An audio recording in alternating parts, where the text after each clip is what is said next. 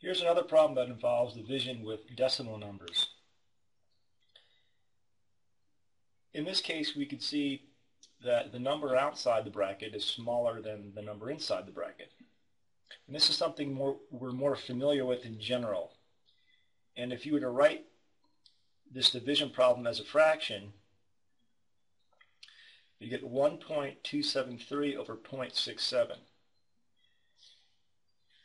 And again, appreciate that the value of the fraction is going to be greater than 1 because the numerator is greater than the denominator.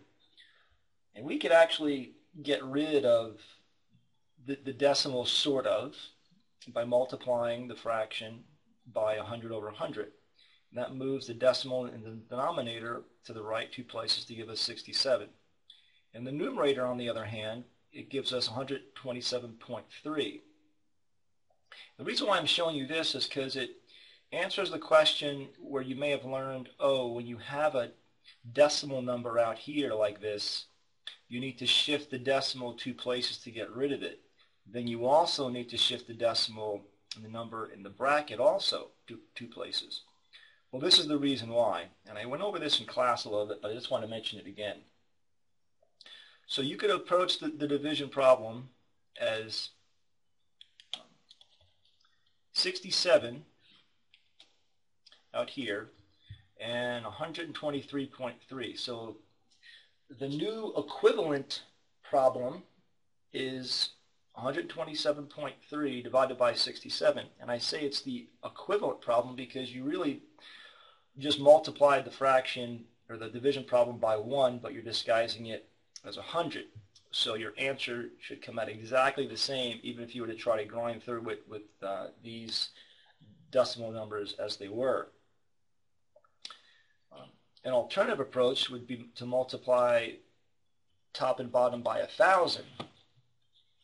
And that would get rid of the decimals entirely. It would make it 670 out here and 1,273 inside.